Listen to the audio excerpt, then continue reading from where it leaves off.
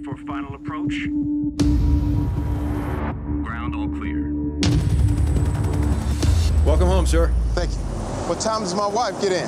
1845. Wake me if civilization ends. Look, I need you to hear me right now. Look at me. I'm sorry that I didn't make it to your town show.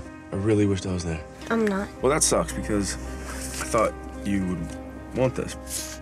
These are White House passes. Your dad here has a job interview with the Secret Service. This is really cool, John. You just gonna stick with John? Yeah. Okay.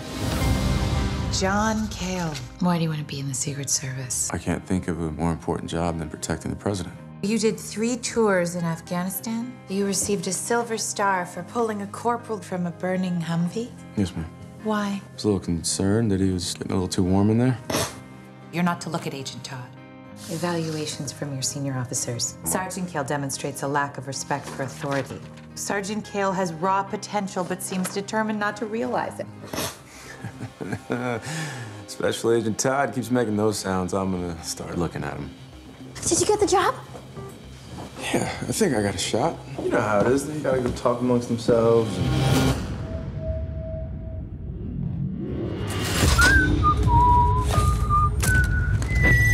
Showtime!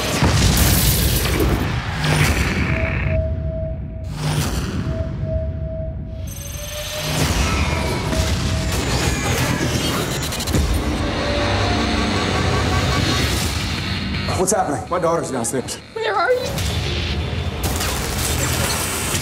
Alpha 1, do you have the target? Roger that. We're holding the president in the library. That's a library. Don't go in there. Just... Oh, this is so stupid. You mean Mr. President? You ever been rock climbing? Will we climbing this? Unless you got a better idea, yeah. By the way, John Cale. James Sawyer. This is John Cale. I'm with the president. We're in the White House. They've taken the building and they're holding hostages, including my daughter. Help is not coming. You just need to get out of there. My little girl is counting on me right now, and I am not going to disappear on her. This is the president. If you could connect me to whatever command structure we still have left. Please hold. Your call is very important to us.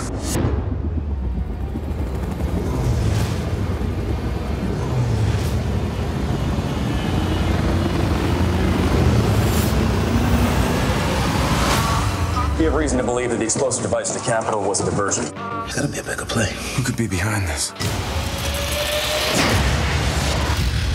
Only one way to find out.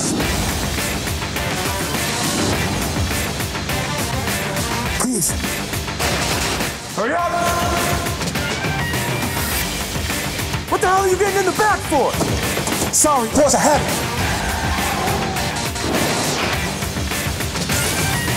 I know you're into peace and all that. You gotta stick that thing out there and go to work. Damn right. Ah! Can you not hit me in the head with a rocket while I'm trying to drive?